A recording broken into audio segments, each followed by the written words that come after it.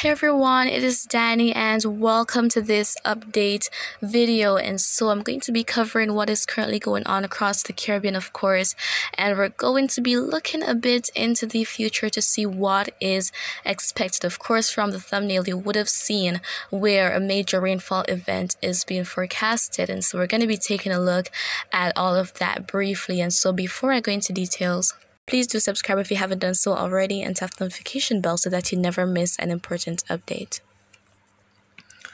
Okay, and so let's go ahead and kickstart things. Return into this infrared satellite imagery, and we can see here that there is quite some activity still in the vicinity of Trinidad and Tobago, and also into other sections of the Windward Islands and even Barbados. So Grenada, the Grenadines, even St. Vincent. So it's likely that those areas have felt or are feeling the effects of that little cluster within that region. And so as we head into the early part of the new week, it is likely going to gradually diminish. But as for the rest of the region, we can see here that we've got most of the activity moving, of course, from the east. We see some of those cloud clusters in the vicinity of Puerto Rico, the Virgin Islands, Hispaniola, and even that little cluster there to the east of Jamaica. So there isn't much, and as we head more toward the northwestern Caribbean, looking over at the Yucatan, Belize, and other parts of Central America, we can see that there isn't much at all. So it's likely that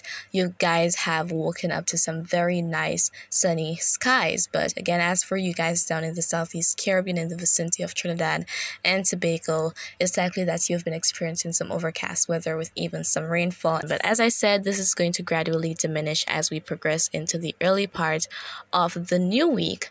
And so as we head into the latter part of next week, I've been watching the models very consistently, and especially the Euro has been expecting a major rainfall event to take place, a low pressure area moving into the vicinity of the northeastern Caribbean, and eventually resulting in quite a bit of rainfall activity. So I'm going to be showing you guys the total accumulated precipitation, and so here we have it for the Euro.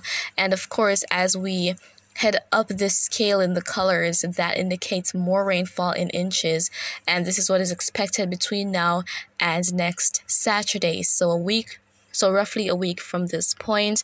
And we can see that quite a bit of rainfall is anticipated within the vicinity of the northeastern Caribbean, Hispaniola, Puerto Rico, the Virgin Islands, the Leeward Islands. So of course there can be many changes between now and then, but the model has been consistent about it. Likewise for GFS recently, we're seeing here that the model is also showing that there is going to be quite a bit of rainfall activity within this area. And so it was even potentially hinting at preseason development. And it is certainly not impossible for us to see development, because preseason development is a thing. However, only time will tell. So of course, tomorrow I'm going to be going into this in a little bit more depth and showing you guys what the possibilities are, what is likely to happen. But it is important to know that forecasts tend to change. And so that increased rainfall activity could begin by about Thursday, thereabout. And so there is definitely some time between now and then to see what is likely to take place, guys. And so this is a bit reminiscent of 2017 in a sense, because if my memory is serving me correctly, I believe Arlene developed on April 19th back in 2017. So to have another April storm when that same list is being used again with the replacement names, of course, that would be very interesting. So let's see what's going to be happening.